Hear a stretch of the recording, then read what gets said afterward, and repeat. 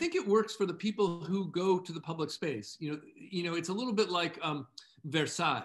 For Marie Antoinette, I bet that she felt that her garden and her fake village, for her, those probably felt real.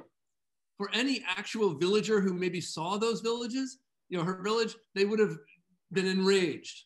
And I think that would be true of Facebook. Facebook is in Menlo Park, near some of the poorest parts of Silicon Valley, but it is walled off from those parts. If you drive through East Palo Alto to arrive there, it's a very diverse and impoverished part of the valley. And once you get there, it's behind the walls. It feels real, but it's like being inside Facebook is like being in a city where they've taken all the poor people away. There are no homeless people.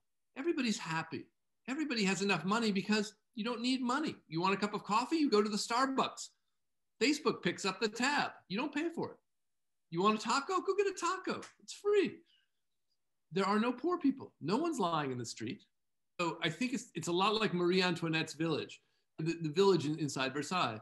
When you're in Versailles, it's beautiful. It feels like the whole world. But for regular French citizens, not so much.